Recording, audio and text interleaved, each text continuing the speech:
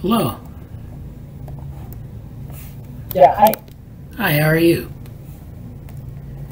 Yeah, I'm doing well. Good. Hello, Assaf. Okay. So just listening in. So welcome to the meeting.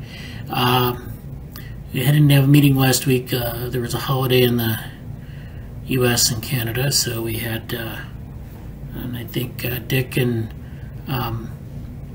Susan are still out. So why don't we get started? Mainak, you have been busy with your GSoC work. Yeah. So why don't you, do you have an update to present? Of course. Okay. I'll just go ahead and share my screen. All right, go ahead. And I'll be presenting the updates for week 4 and week 5 because we didn't have a meeting last week. Okay. So Yeah. it might be a bit long. So. Oh, that's okay.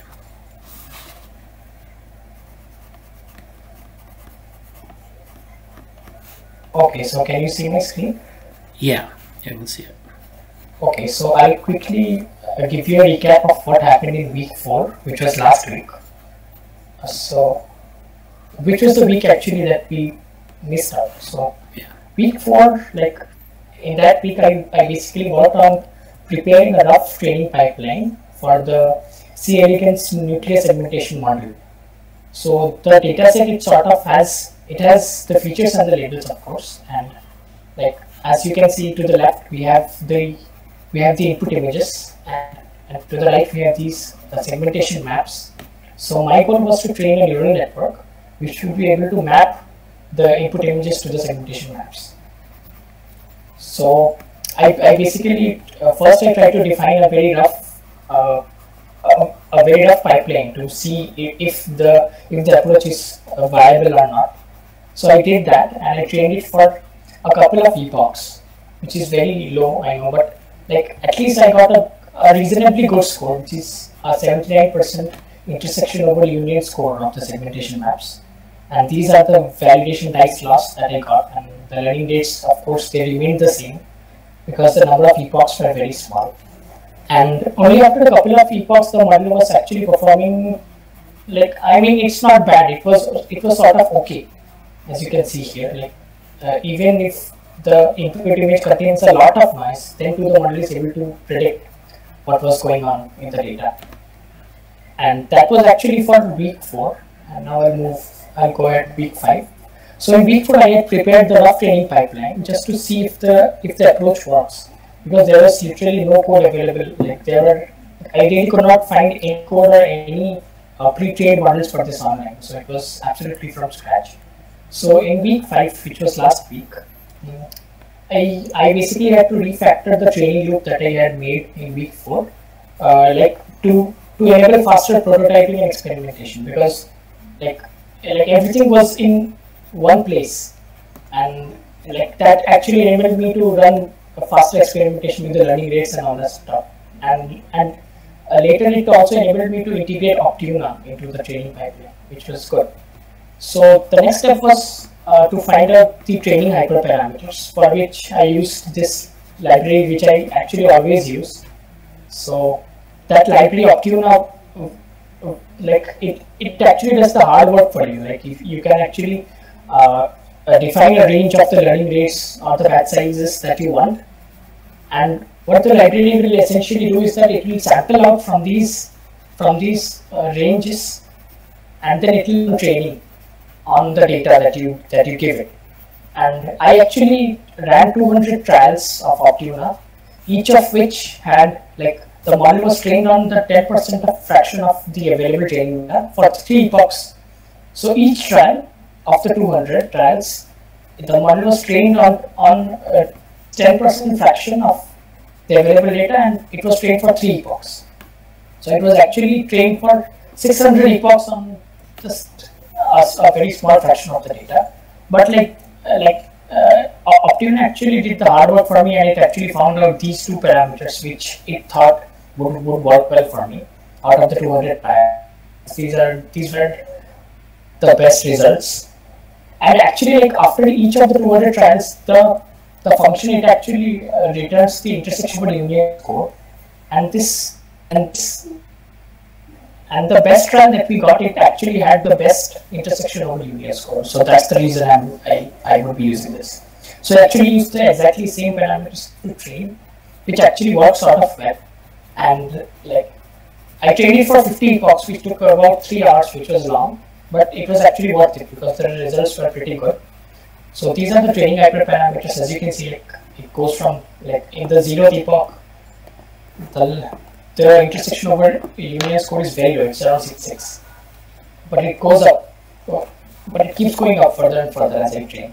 But I didn't go any further because like there is always a risk of overfitting the model, and like it's just not good practice to go over such large numbers.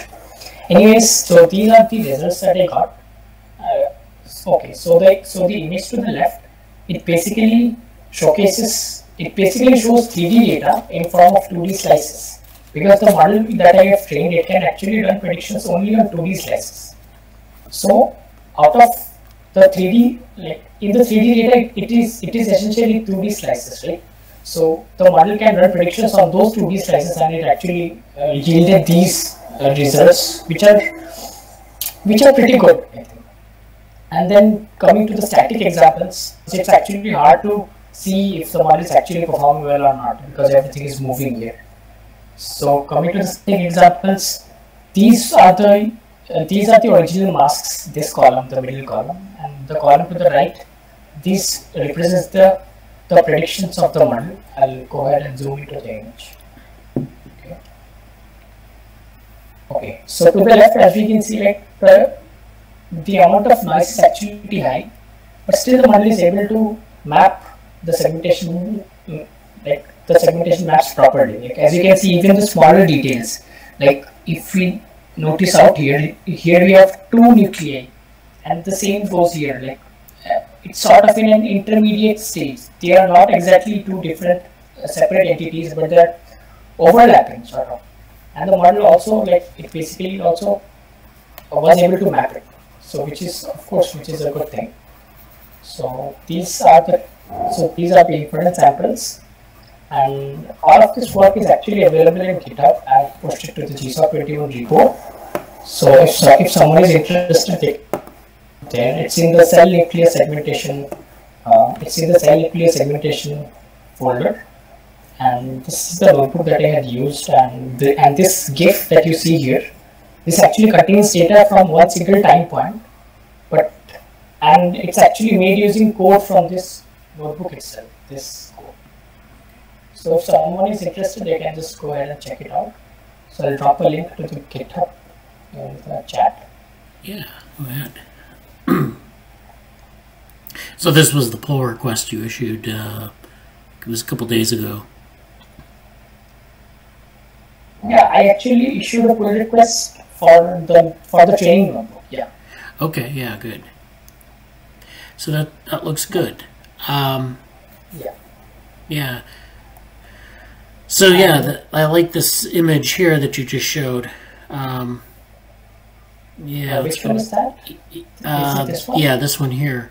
So you have the input image where you have your 2 nuclei that are sort of next to one another, and you're able to preserve that with the mask to some extent, and then make the prediction. Yeah. No, this segmentation mask, this is actually the original data that we have. Oh, okay. So this is the prediction. This is actually, yeah.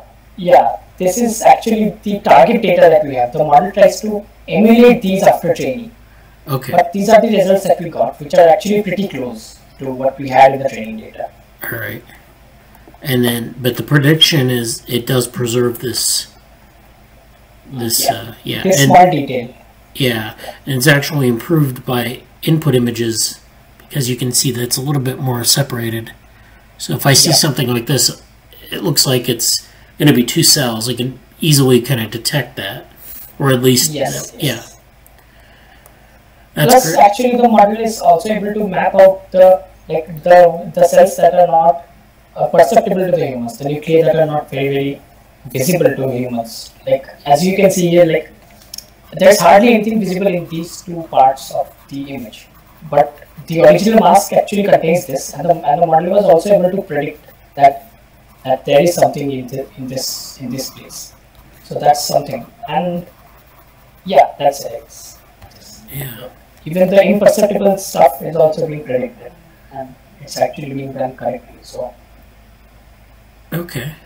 And then you but have yeah, this. there's always room for improvement. So maybe I'll be Yeah. improving on this too.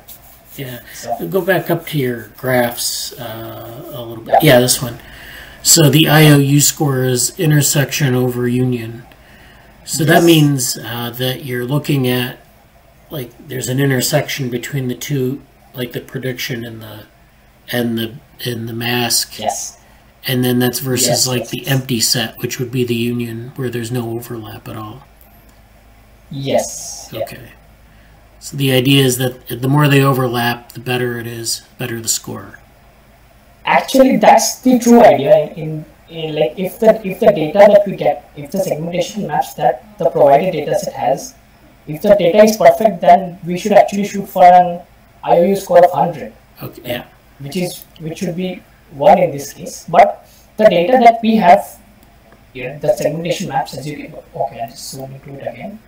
The data that we have, as you can see, like there are a couple of stray noise points, and the borders of the cells, as you can see, they are not very.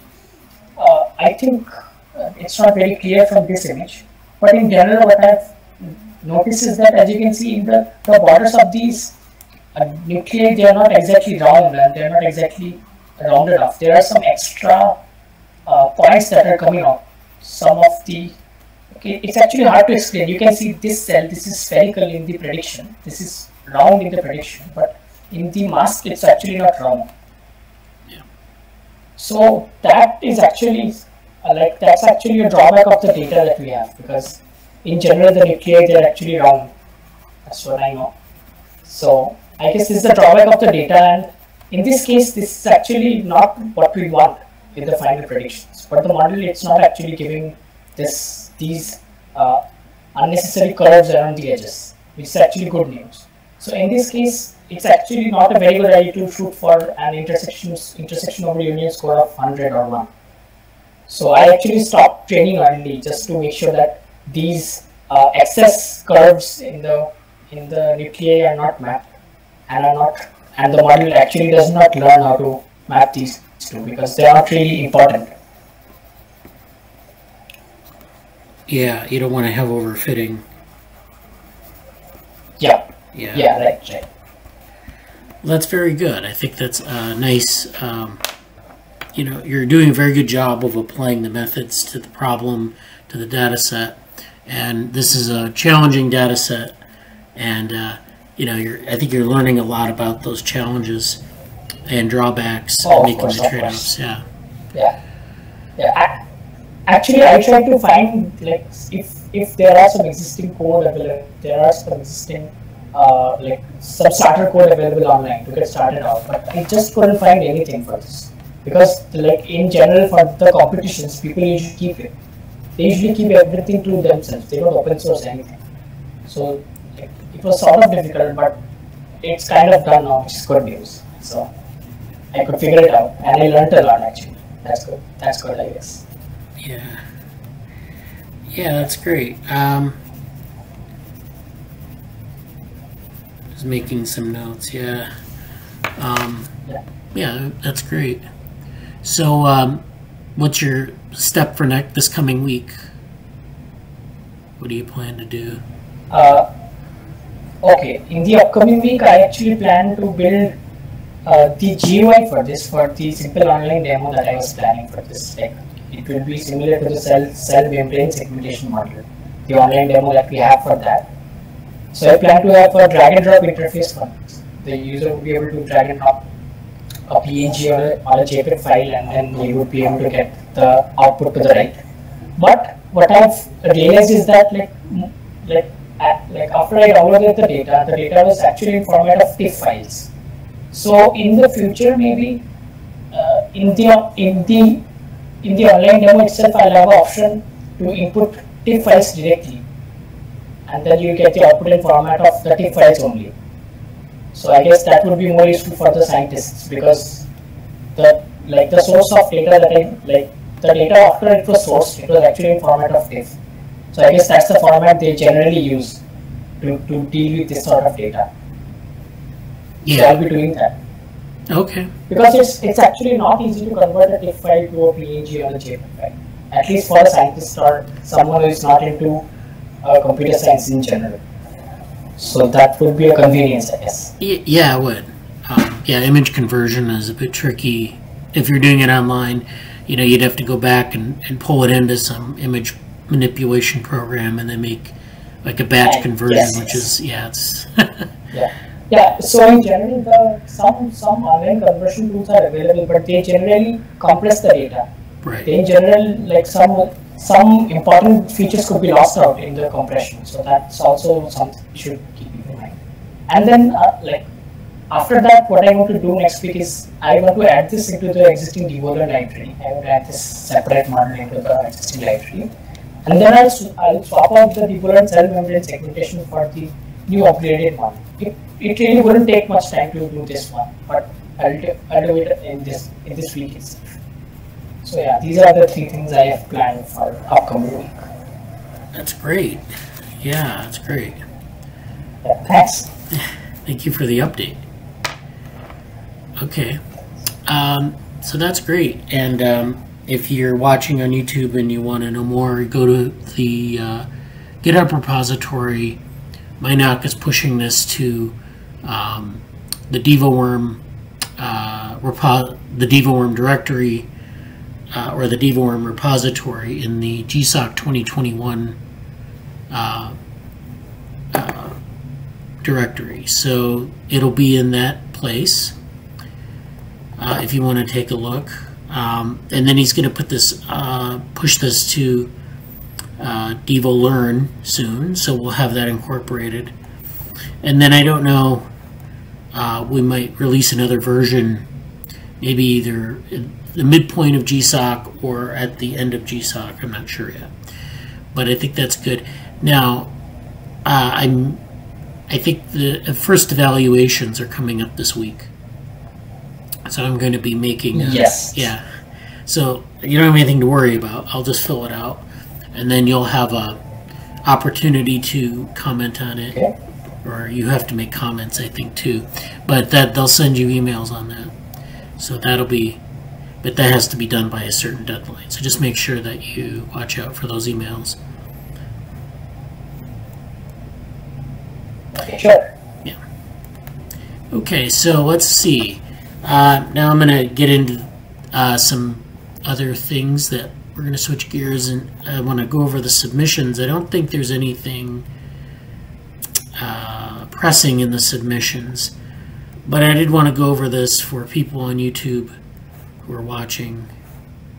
So this is our submissions document, and it's been a little inactive lately. We haven't had a lot of stuff coming up.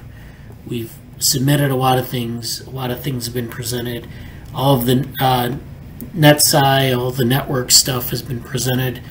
This growth form and theory of deep learning, which was actually submitted under a different title, to Net Neuro, that was put up on Twitter, advertised on Twitter, and last week. And then I actually made a 10-minute video of this kind of going over the poster for the attendees. So that YouTube video is on our YouTube channel for this poster.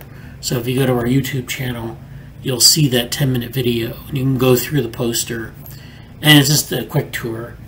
And so that was from Net Neuro. The TopoNets workshop was also very good. They were very excited about the work. So this was the Euler cycles for life, and they were very excited about that work. And I think the next steps on that actually are to think about the input data for other types of organisms, or maybe having maybe next year's GSoC project one of them might be to have input data and then have an interface where you can actually do this type of analysis on it. So there's a lot of potential for this, I think. And this again was like drawing a skeleton around you know, a cell or a single cell or a small multicellular colony, and then defining a network in terms of the edges instead of the nodes. So you have these boxes in some sort of geometric array, and then you calculate the Euler completeness of that network, and then you determine its what we, I guess, call developmental state, whether there's this sort of overlap or whether there's this modularity or whether it's a complete circuit. So I think there's a lot of potential to, you know, test different types of input organisms. I know we have the Basilaria. I don't know if that would be a good choice, but there are other diatoms where we can get microscopy data for that. And then we also talked about potential sort of like you know, computational models of the genetics and things like that. So, you know, we talked about binary networks. We talked about genetic regulatory networks, and those are binary type models that allow you to express genes at certain points in time. So those can be incorporated as well. The abstract is up on the Figshare where the slides are, but that you know, that's going to be sort of, there's future work to do there. So that's that. And then the main talk, the embryo networks plus connectomes talk, which isn't the actual title, but I think we talked about that last time, and that went well too. That video is up on YouTube, and again, there's more work to do there. I think in terms of like giving a more formal network structure. So the idea of this talk was to say that there's this, you know, there are a bunch of developmental cells, as you see from our embryos, and those cells differentiate. And as they differentiate, they start to form two different types of networks. They form sort of an embryo network, which is an association of embryo cells or developmental cells, and then the neuronal cells that start to differentiate. And then you have those two networks that interact. And then you have other things like the germline, and you have other types of tissues that start to differentiate and form. And so those form other networks as well. And the idea was that there's this process of, you know, divergent integration. So those cells diverge in terms of their fate, but those networks are still integrated at some level. And so they're diverging, but there's maintaining some level of integration, but not as much as they would if they were the same type of cell. So that needs to be, I think there's a paper there. So just spelling that out a little bit more deeply and then linking it to a formal network model. And then I don't know what kind of data we can bring to bear. We have data for C. elegans, of course, but they have to like play around with the data to get it to work for the analysis. So that's something we can do later.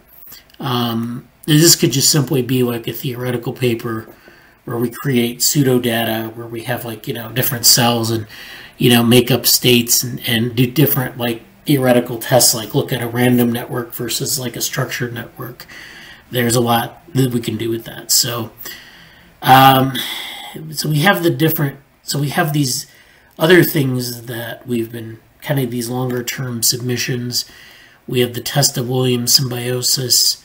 We have the molecular level simulations for diatom.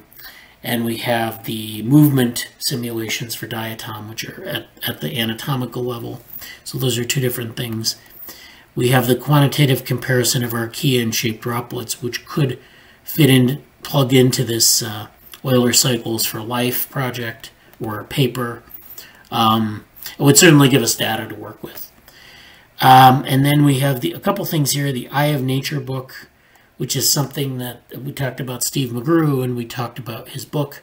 And I actually, Dick sent the book to us, to me, and I think to Tom Porteges. And I've been looking it over. It's a very interesting manuscript. It was never published, but it's something that it's on sort of like evolution and how to teach evolution properly. And so it's an interesting book. Maybe we can, you know, I don't know we're not a publishing house, but it's possible we could make this available as a sort of an ebook or something in his honor. So we'll look into that. Then there's the differentiation tree of the brain, which I didn't bring the slides today, but I have some interesting information about this and some advances. I mean, you know, I'll probably wait till Dick comes back from vacation to talk about that, but that's something else. And then the mathematics of DevoWorm, which is this, right now it's a poster, and we're going to try to make it into something a little bit more formal, but it has all the main equations of DevoWorm. We didn't put we don't really have a lot in terms of like deep learning. We have a generic neural network. But did you have something to say about that, Mainak? Okay.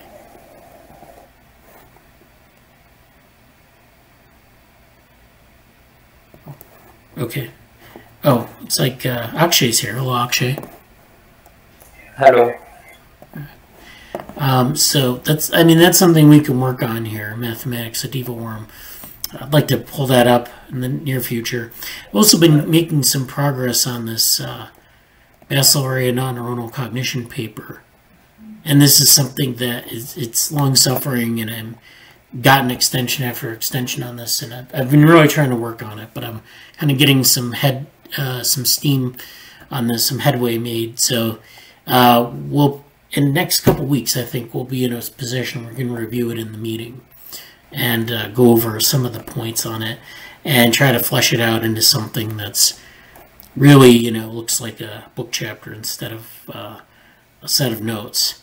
So, you know, that is something, of course, that we're drawing from.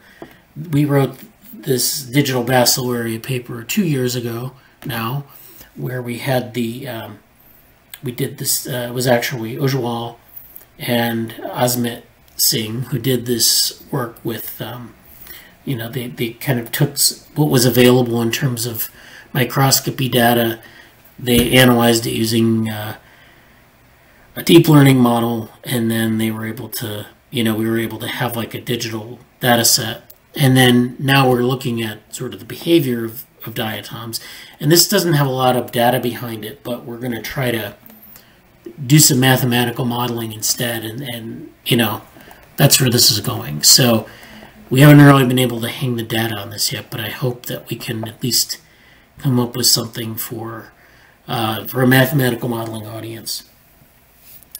So, and then the other thing I wanted to mention, one final thing, is this poster that was presented at NetNeuro actually has a lot of connections to the artificial neural network, biological neural network stuff that we've been talking about in the meetings.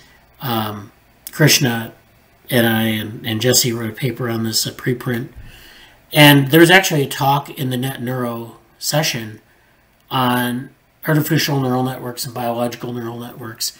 Alexandro Goulos, who's a European scientist, he's done a lot of stuff with primate brain imaging, I think, and some other topics like developmental developmental networks in brains. He actually has this technique where you can take data from I think he was showing examples of the primate brain, where they're able to take brain networks from the primate brain and map them to artificial neural networks. So it's really exciting, and I put some slides of it up in the Slack, and I don't have the Slack open right now, but if you go to the Slack and you go to the DevoWorm channel, you'll see those slides. So you'll see some slides posted not in the not too recent past, and that's what that refers to, that talk. So there's a lot going on in that area. And he's actually created a program where you can do this, where you can convert the data. And so, and then actually, in fact, I'm also mentoring for Neuromatch, and a group of mine is doing something similar with the visual system. They're trying to take the visual system, I think it's a human visual system, from fMRI data and map it to a deep learning model where the different layers represent different parts of the visual stream. So that's all very, up and coming stuff. So there's a lot of room there to contribute. And I don't know exactly how we contribute to that. This paper was a struggle to try to find like our voice on that. So I think that though we can have a longer discussion about that in the near future if people want to be involved in that. And that's definitely something that, it's thinking more deeply about deep learning networks.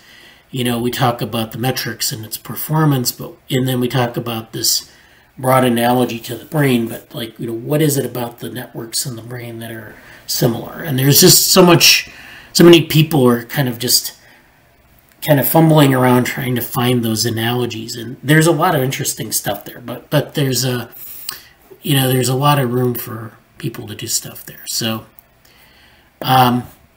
so that's the submissions. Now I want to talk about NeuroMatch. And like I said, NeuroMatch started last week. And I've advertised it in the group here. We've talked about NeuroMatch and how they have this computational neuroscience course going on right now. And in August, they're going to have a deep learning course. And if you're not enrolled, and if you didn't have time to enroll or you didn't want to, they actually have the materials online. So they have the syllabus here at this address. So this is GitHub NeuroMatch Academy course content. And they have the course materials, so you can do what they call the observer track, which is to just, do the notes and go through it on your own. And the benefit to that is it's not evaluated. Because it's kind of a brain dump when you go through it in the course. You're doing like 6 hours of work every day, and it's like you're trying to figure out what's going on, and you have to kind of stay with the course material or else you get lost. And so last year was the first year that they did this, and there were a lot of complaints about that sort of brain dump model. So after the course, people were doing what they call the slow pod. And if you want to know more about that, ask Jesse, who's in our group. It's basically unpacking this and going through it more slowly.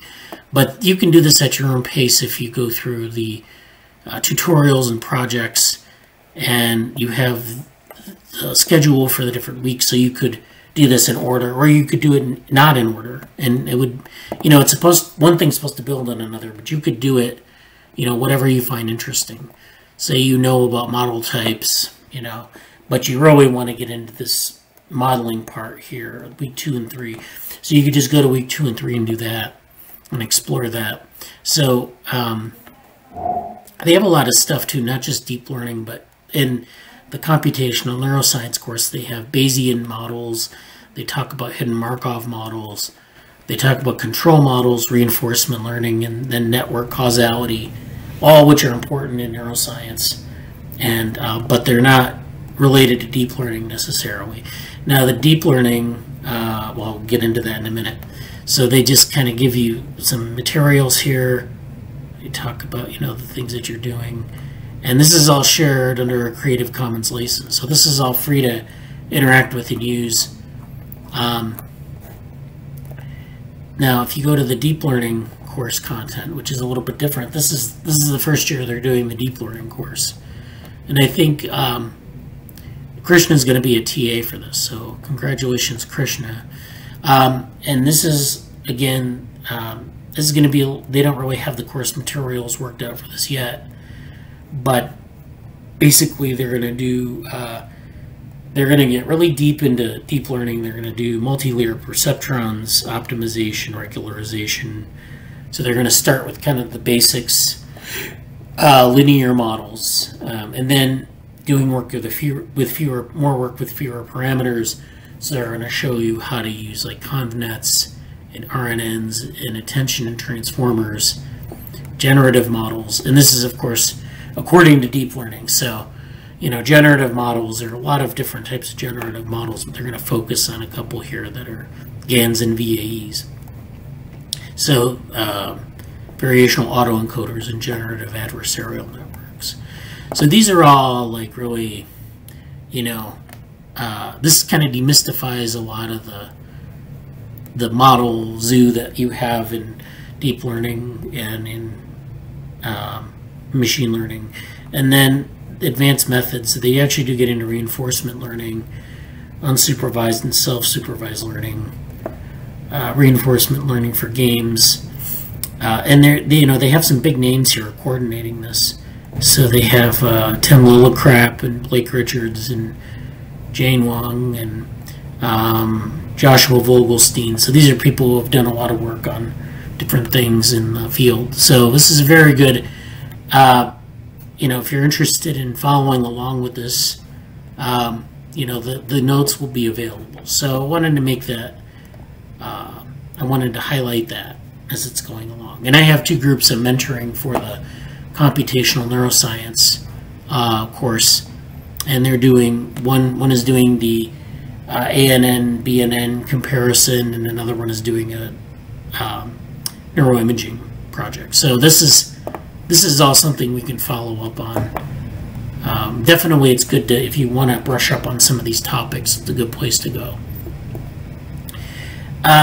So let me give you a quick update on DevoLearn. There's not much going on, but like as Mainak said, he was going to update, he's going to do a DevoLearn update soon, maybe in the next couple of weeks, and do a push to the repository. And so, we'll have, I don't know if we'll do a new version release on this, but we can, we don't really have a versioning scheme. So if it's something that we can see, I just wanted to see who we are. We have 14 contributors right now. We haven't had any pull requests issued since the GSoC application period, which is fine. It's just, that's our sort of our rush time for people issuing pull requests. And so, yeah, we're sort of at our, I can't remember what version we're at right now. 0.3.0. So more to come on that. So I was going to do an update on the task board. Maybe I'll just we'll just look at it and take it in. We have a lot of things that are sort of in progress. I encourage people to look through this board, and if you find something you like, why don't we, follow up on it. I think there are a couple things here that are done, but that's okay. Yeah, so there are some things outstanding, like getting data from certain people and recruiting people to work as contributors, and this this Euler Paths for Life paper. So there are things that need to be updated. Presentation that's done. Next week I might present on the stuff that was done at Networks 2021, but I'm not quite sure. I didn't have time this week to do it. But and then we have a bunch of action items here. So if you're interested in like following up on some of this, if you want to contribute, let me know. If you have things to add, let me know. We can put them in the to-do, and we can move them around the board. So let's see. We have some things in the chat. Let me come back to this. Okay, so Mainak shared his, I think this was his pull request that was merged. This is the, Akshay says, hello, sorry I joined late, had some summer school procedures, no problem. Akshay asked, Mainak, how's your GSoC project going? He said, going good so far. The NeuroMatch Academy course seems interesting. Yeah. And then that's this week's blog post for Mainak's GSoC progress. This is week 5. So if you're following along, and week 4 is also on that blog. It's just a different link, week 4 instead of week 5. So if the blog post is usually just a recap of what he presents here. So, so yeah, I put a link to it in the Slack as well in one of the channels. So definitely check that out. Did Mainak or Akshay have any questions before I move on? Any comments? Yeah. Hello. Yeah. Yeah. So I actually wanted to work on the ANN BNN paper. I guess it's a paper, right? If I'm not wrong. Yeah, we have a preprint on it, but it's, we're going to do another version of it. I can loop you into this. Yeah. Yeah. Is there something I can do? Like. Well, I mean, I guess what I could do is I could send you some of the materials that we have now, and then you could give some feedback on that. So we have a preprint and we have a poster, and I'll send you those links after the meeting. And then you can maybe give some feedback on what you think might improve it, or what direction we might go, and it might so it might fit into the paper. It might be some new thing that we do, but we're going to keep driving it forward. Yeah, I got it. Yeah. What about Susan? Is she coming anytime soon, like to meetings? I think she's still on vacation. Yeah, so she'll be coming, I think, next week. Okay. Because I thought of doing something else, till I wait for the axolotl data set. So. Yeah, I don't know where she is on that. I think she was busy with her exams and her graduate program. It's fine. Brad, you can send me the links on Slack. Yeah, I would go through that. Yeah, I will. All right, and then anything else, Mainak? Okay, so you are talking about the DevoLearn release that we could have. Yeah. So I was actually talking to Mayuk about this, and he said me that by the end of the GSoC this year, we'll surely be having another new version of DevoLearn, which would be the upgraded version. So that's the new release is actually coming. It's actually not very far. We could have two releases, but I think having a one single release that would which would have all the upgrades would be better, I guess. So yeah, that's it, I guess. Yeah, I think so too. I mean, it's like we don't really have a versioning scheme, but it should be something that's consistent. Like, if we just have like a little bit of an upgrade, it's not that desirable to have it in place before we have the whole, until it's all sort of integrated. Yes. Yeah. So yeah, we'll figure that out. And so but everyone be on the lookout. I mean, the end of GSoC is coming up sooner than we think. So, but we'll have that out. Yeah. And then I don't know what we'll do in terms of promoting the new version. I think it's definitely worth kind of, I've been doing these presentations to different groups on DevoLearn, and I don't know how many people are really getting interested. I presented at INCF, so I don't know who saw it, but we have materials, and I'll do maybe another short update presentation, maybe put it on YouTube, or we can do some other promotion of it. So I guess you just have to keep getting out there and updating it, and people will start to use it. But it's yeah. So okay, that's good. Now let me go. I'm going to do papers, and I have some things, papers, and then maybe some other things in the folder as well. So let's see. So we have. Let's see. So I have this. I remember a question that I think Dick brought up several weeks ago, maybe several months ago now. We talk about environment a lot in the group, especially with respect to development. And he had a question. It was very basic. He said, "What is it? What is its relevance, and how do you define it?" So this is environment. People use the word environment. They typically mean like the world outside of, like, say, the biological unit. So like the world outside the embryo, or the world outside the egg, or the world outside the organism. But that's still not really enough to really understand what it is. That could be anything, and the effects are very hard to parse out. If it's just like me walking down the street, if it's a sunny day or if it's raining, there are all sorts of different inputs depending on where I am in the world and whatever. So, that's how it's very vague in that sense. But there are actually two things we came up with after that question. And I think this is mainly my response, but I think we talked about it a little bit offline. The first is that environment is permissive. And that means is that it allows for things to happen, where it enables things to happen. And so general information, such as changes, like if it's really hot out versus not really hot out, or stresses, which is this heat, but it's, at a very high level of tolerance for the organism, or intensities, like such as, like really strong light or really high temperatures, those are all kind of interrelated, are transduced into the biological system.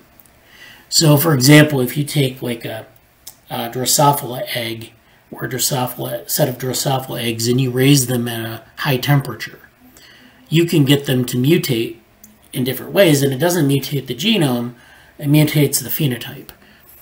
There's this thing called a reaction norm that happens in some organisms that actually changes the way the phenotype is expressed.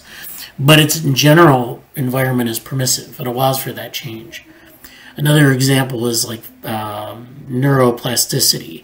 So in like a small mammal, maybe, you have as they're being raised, after they're born, they have to interact with their environment to kind of get a sense of the world. And so they have these things called enriched versus impoverished environments. So the enriched environment would be where they have a cage where they have all sorts of toys. An impoverished environment would be where they don't have anything there. And so that actually has an effect on the brain phenotype. And so environment is permissive. But environment is also instructive. And that means that the environment will give information to the biological system. So specific information, such as ratios, patterns, and codes, are all transduced into the biological system. So, there are different patterns of, like, if there's a period of starvation, for example, and there's no input of food or energy into the organism, that can affect the sort of the expression of the phenotype in development. Moreover, you can have, some sort of, you can have some sort of information in the environment, like light source that can affect how, say, the visual system develops. And we'll talk about that in a minute. But that, those are all things that are sort of, and this is, again, at a very general level. So you want to get drilled down, you can use these sort of 2 points to kind of think about how your specific system develops and what kinds of information specifically is affecting in these ways. So that leads us to this paper here by Danny Nilsson and Jochen Smolka. And they're biologists, and they're interested in this idea of quantifying biologically essential aspects of environmental light. So the environment for them, they're focusing in on just light. And they're asking the question, what are the essential biological aspects of this? And then how do we quantify this so we can measure the differences in intensity or in amount? And how does that affect the developmental process, or I guess in this case just generally? So the abstract is quantifying and comparing light environments are crucial for interior lighting, architecture, and visual ergonomics. So these are things in the human world, but you can see how they're also important in animal development and plant development and so on. Yet current methods only catch a small subset of the parameters that constitute a light environment and rarely account for the light that reaches the eye. Here we describe a new method, the Environmental Light Field Method, or ELF, which quantifies all essential features that characterize a light environment, including important aspects that have previously been overlooked. The ELF method uses a calibrated digital image sensor with wide-angle optics to record the radiances that would reach the eyes of people in the environment. So here they're talking about radiances, and they're actually specifically focused on how we perceive light with our eyes. Now, this is interesting in development because although that could have a developmental relevance, a lot of the things in development involve, maybe exposure, like in plants, exposure to light, the angle of the light, the radiance, the frequency of the light or the color, and then, also heat energy. So there are a lot of things we can quantify, and it's maybe even broader in terms of development. But, in visual development, where, when you're trying to figure out what to look at in development as a child or in your developmental period, this is also important in the development of eyes. So, so they use these measurement techniques to sort of get a sense of what the light is, and then what optimal light is, and then as a function of elevation angle, it quantifies the absolute photon flux, its spectral composition in the red, green, blue resolution, as well as its variation or contrast span. So now they're breaking down light into these different aspects of its spectral properties. And so now they're trying to make a statement. And people do this with plants, I think, as well.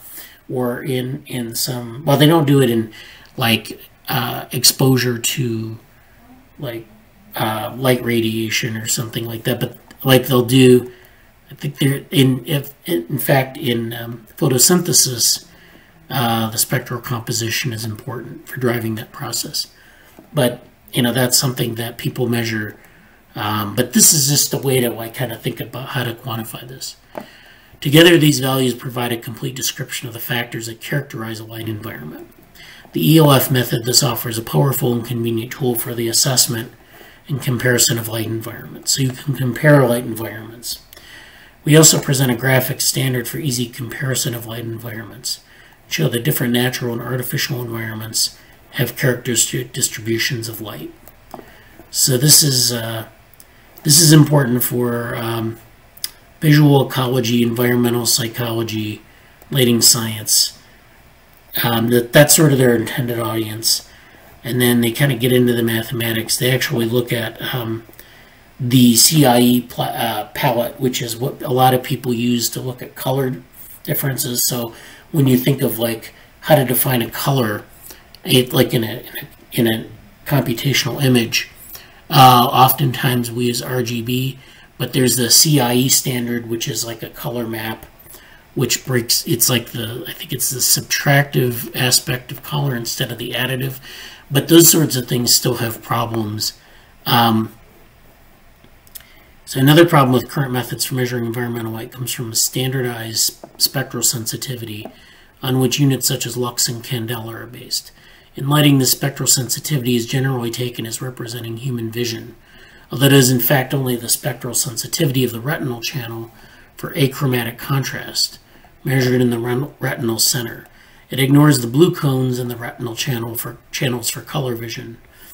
For example, it only targets one of the several subsystems of human vision and severely underestimates the spectral width of human vision. So these photometric units also correctly assume that eyes measure the energy content of light, whereas all biological photoreceptors measure photon flux. So this is not an insignificant problem, because over the complete visible spectrum, and again, this is just in the eye, or in the human eye, because in some eyes, like in amphibians, they have different types of UV cones and things like that. Photon energy differs by 75%. So there's this, they're kind of making the point that like the methods that we have now are really, not up to the task of what we want to do to characterize environment. So there are a lot of things here that they kind of go through. They go through their own approach to this. And then this is the single scene, and this is how they've kind of show this visual space, or this light space. They're doing these extractions, and they're building images out of them. So they're quantifying environmental light with the environmental light field method. So they're acquiring data with a camera. They're using a fisheye lens. They're using the mounted bubble to standardize the images, and then they're generating these images that are these sort of environmental light field images of the space. Brasi, one thing. Can Susan use the fisheye lens for the axolotl embryo also? Like, it would make my task easier as well. Oh, Oh, I'm not sure. Maybe I'll ask her. You mean just in general, like on the different images that she's acquiring? Yep. Yeah, I can ask her. We can bring that up because I think she's just experimenting with the way it's set up, and I think the cameras that she has are just basically have the straightaway. I mean, I guess you could put a bubble filter on it. I don't know. Yeah. I mean, we'll see. Yeah, I'll ask. Yeah. Okay. Yeah. So yeah, that does provide curvature to the image in some ways. So there's that aspect of it. Yeah. So then this is so they kind of go over their method here. They show some results, and then that's their argument for the paper is that this is how you can quantify the visual world or the light world in this way. So this is an interesting paper. I wouldn't have thought to approach it this way, but it's definitely one. So, maybe in the future we'll find more papers like this, thinking about other aspects of the environment that we can quantify, and it's really good to go through that critical view of it. Another thing that we have here is this paper on, this is a new paper. I put it in if you go to the Slack and you go to the New Papers tab, or I think it's New Papers or Current Papers or something like that. There's a channel where we feature papers. I put this paper in. This is towards a living soft micro robot through optogenetic locomotion control of C. elegans. So it's like this is by a Chinese group, and they're doing this work with. They're trying to build, I guess, a microbot based on C. elegans motion. So the abstract reads, learning from the locomotion of natural organisms is one of the most effective strategies for designing microbots. And these are small micro robots that, move. They want to use biological mechanisms to move them because those are well established at that scale. However, the development of bio-inspired micro robots is still challenging because of technical bottlenecks, such as design and seamless integration of the actuation mechanisms and the energy source.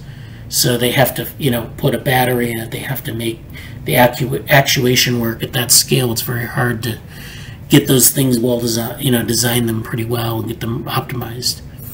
So they want to directly harness the activation energy and intelligence of living tissues. Here we propose an approach to engineering the genetic and nervous system of a nematode, C. elegans, and creating an untethered, highly controllable living soft micro-robot called RoboWorm. So the OpenWorm Foundation has a robots group.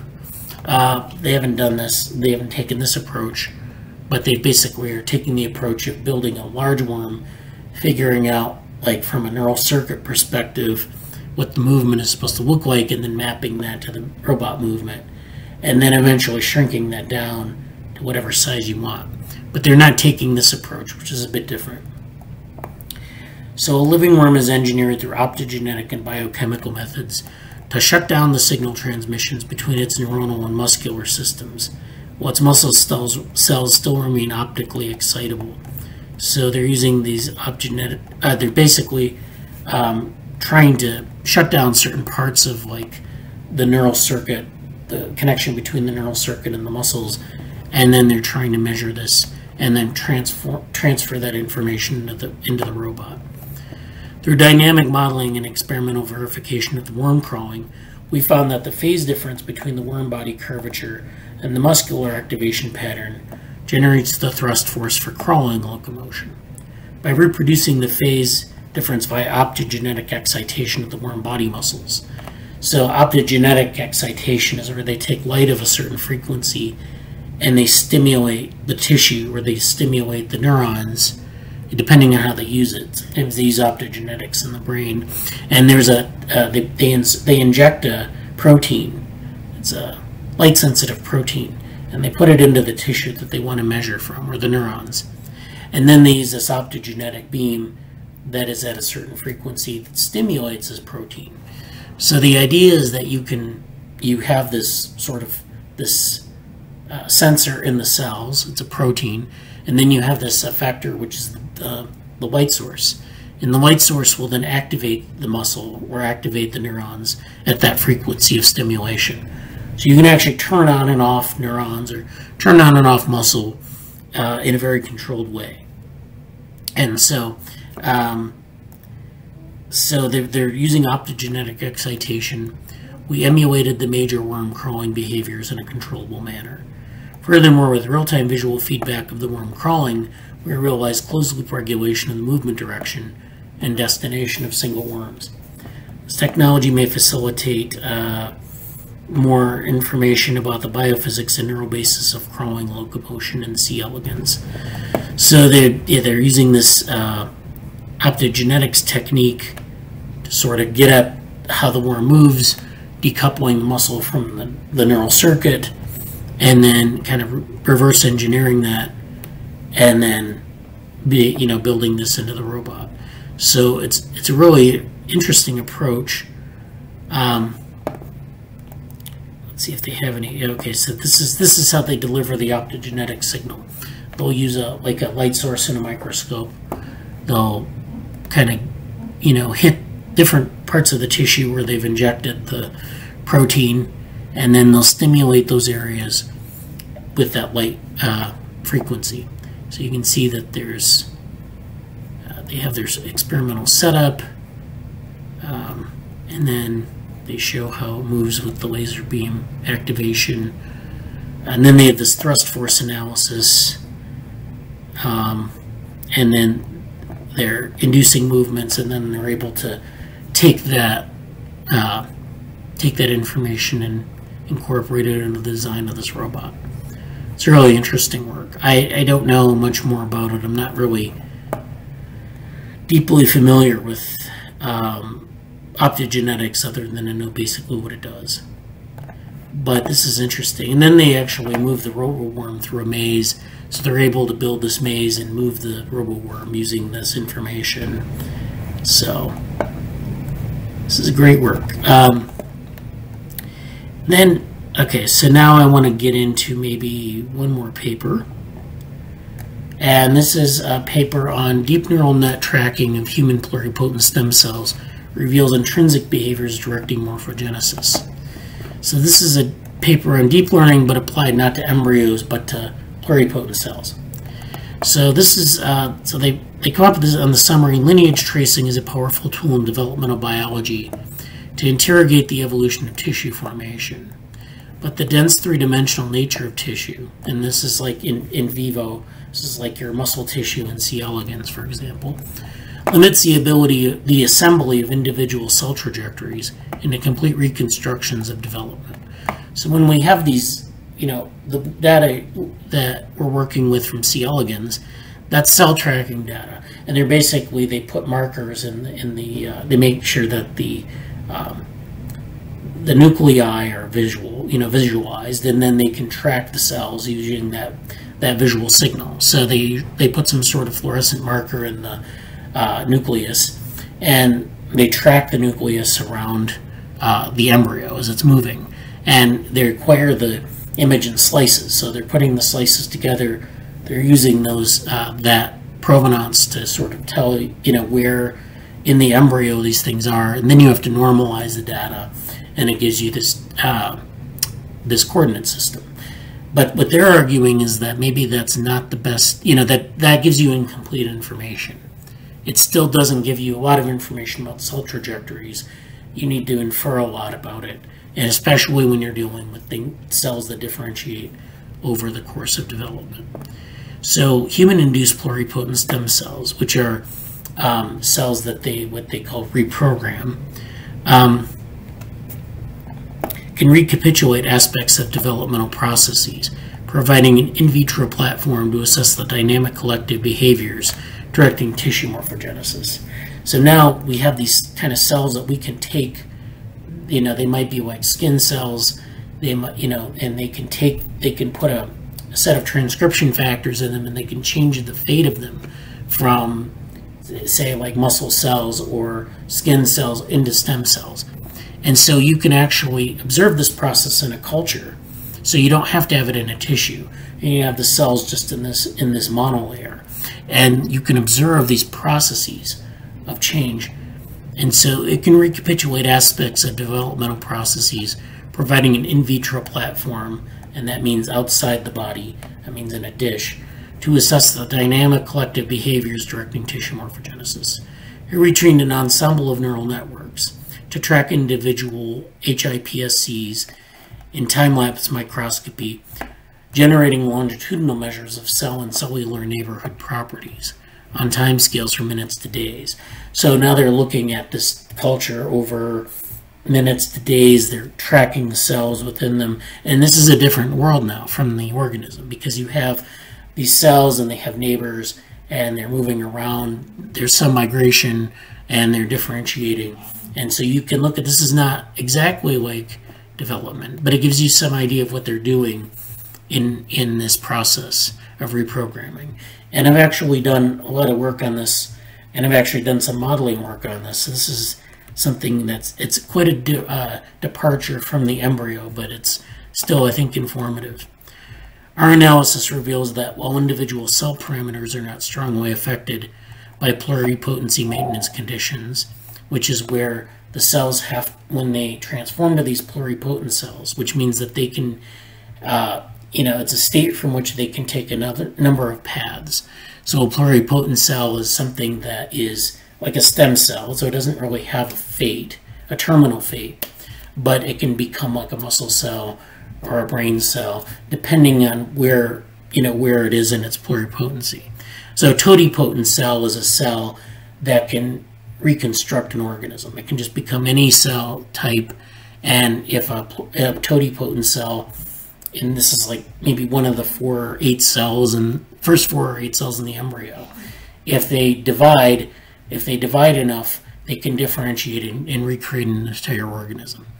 A pluripotent cell, on the other hand, has a restricted set of fates, but they can still become a number of different things depending on where they are in the cell lineage. So, oftentimes you'll have pluripotent cells that become like a number of different neural cell types, like neurons or muscle or glia. They won't necessarily become like, say, liver cells or germ cells, but they can take on a number of fates. And so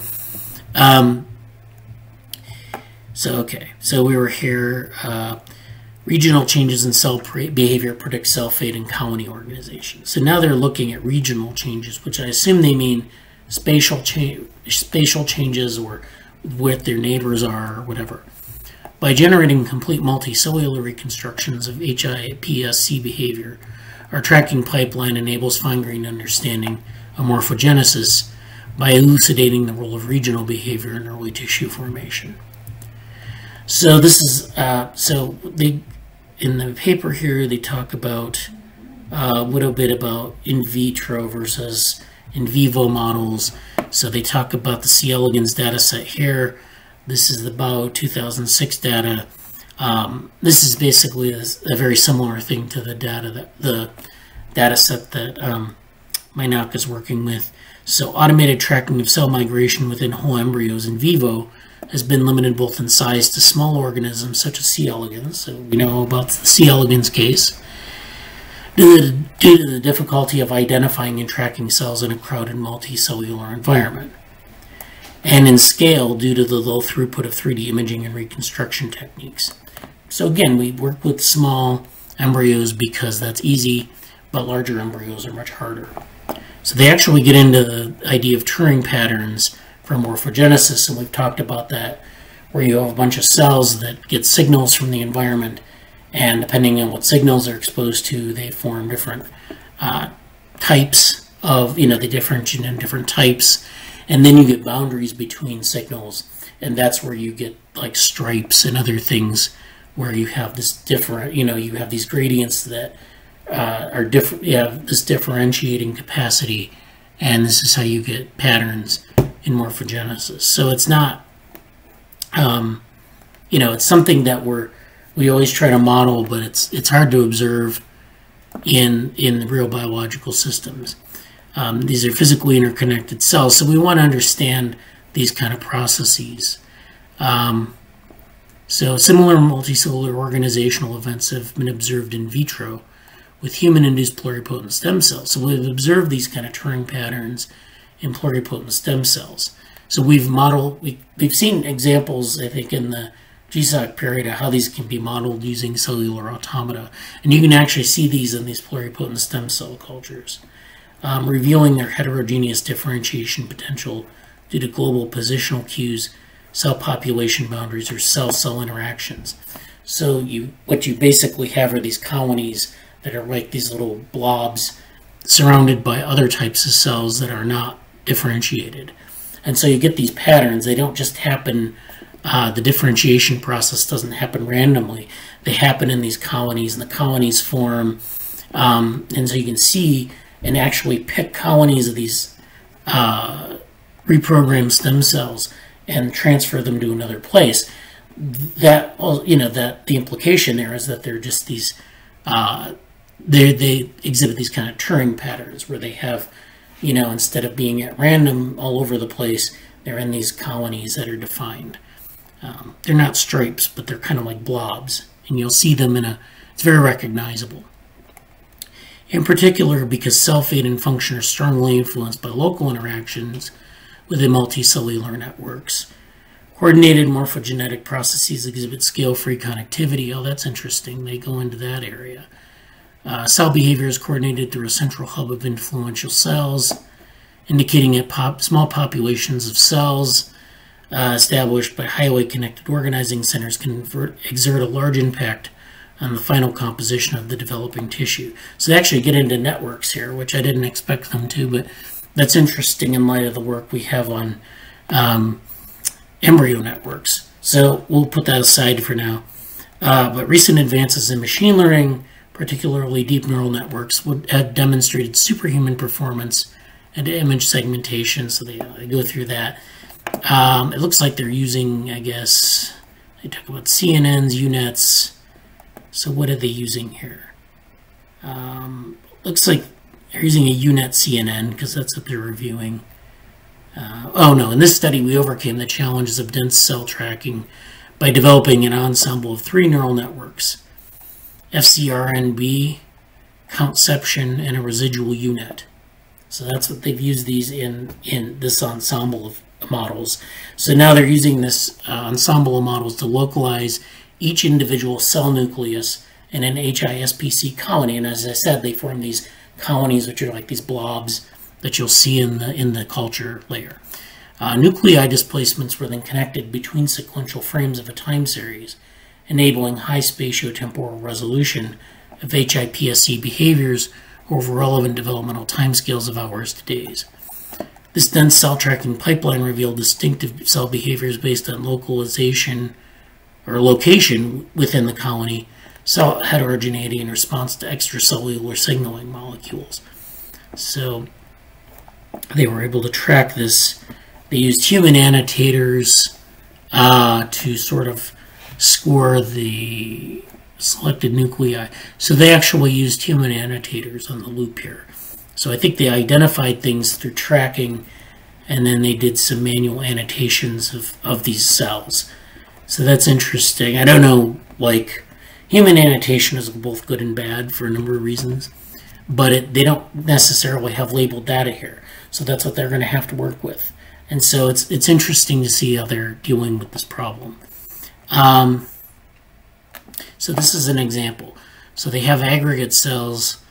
They're unlabeled. They have some that are unlabeled and some that have the GFP label, right? So they have labels for the colonies, and these are the colonies. So the colonies will have labels in them. The cells that don't reprogram along the edges won't have labels. So you'll be able to identify the cells in this colony. But then within the colony, we don't know. There's no labels to the data. We don't know anything about these cells other than that they're either pluripotent or they're not. So you image these and you see these, you can see the fluorescence here. And so, and then in this case, they show that you have human raters that are actually picking out, because sometimes you get things like autofluorescence. So some cells that aren't pluripotent will have fluorescence. You have to use a threshold because sometimes, the label will express, but it's incompletely pluripotent. So there are a lot of things going on in these data that are hard to really understand, especially when you don't have labels. And so we have the human raters sort of creating labels for them and annotating them. So this is, again, like I said, both good and bad. But then they end up doing this ensemble segmentation where they segment these cells in the nuclei by their location, and they're able to, looks like they have pretty decent performance in their data. They call them heterotypic neural network ensembles. And so they're able to generate human quality segmentations. So they're actually segmenting them, and then they're actually doing the human rater stuff. So they have the humans like kind of labeling that, and they're using this ensemble model, and they're matching the results. So they're matching the results of these models to a consensus. They're actually able to do this. Okay, so now let's see if they have anything else. This is a good paper. I don't know. Okay, now they're doing spatiotemporal linkage of detections, and this enables long-term single-cell tracking. So now they're doing this, they're sort of building a model of migration, and they're getting this, they're doing a Delaunay triangulation, which is like a graph that they build. This is sort of a spatial graph that they use to determine the spatial relationships between cell nuclei. So this is the Delaunay triangulation.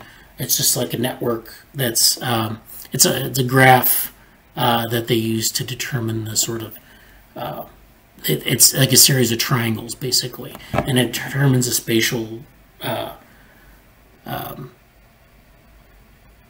like sort of the coincidence of the cells, how close they are in space. So they're able to calculate cell neighborhoods from these Delaunay triangulations. Now they have the data segmented. And then they're able to look at packing and migratory behaviors of undifferentiated pluripotent stem cells in these colonies. So now they're able to do, we compared standard pluripotency maintenance conditions using the CNN tracking algorithm. This is to look at heterogeneous behavior of the colonies. So here's the example here. You have colonies of two different sizes, and they're able to analyze it. And so then they're also able to look at lineage tracing of cell fate decisions during early morphogenetic induction. And they show that here. They look at the density of different...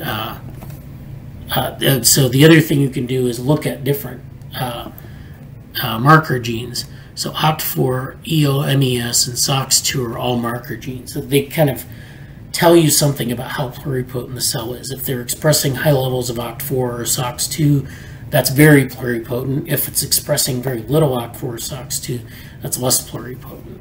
And so using this technique, you can use different markers. You can use like a fluorescent marker for OCT4 or SOX2, and you can actually get an assessment of the level of expression of those genes, because you use like a control, and you can actually get the full difference in expression. So you just use an index, then you can plot it out in a way that's you can use that data to plot out not only the amount of expression, but their movement, their migration, and their position in space.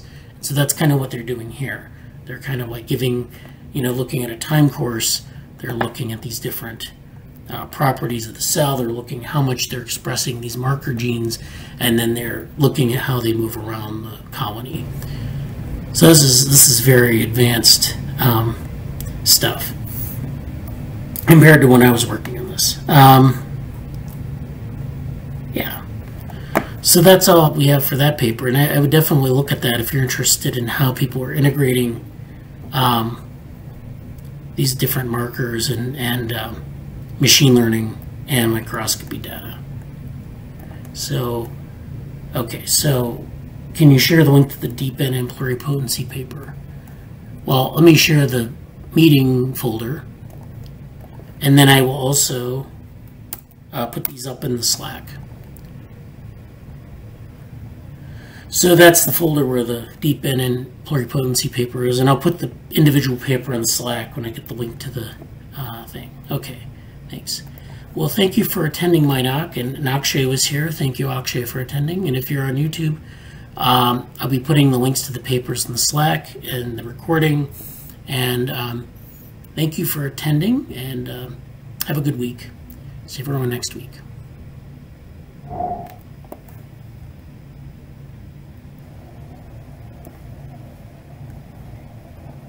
Yeah, thank you. Great week ahead. Yeah, bye. Bye. Bye.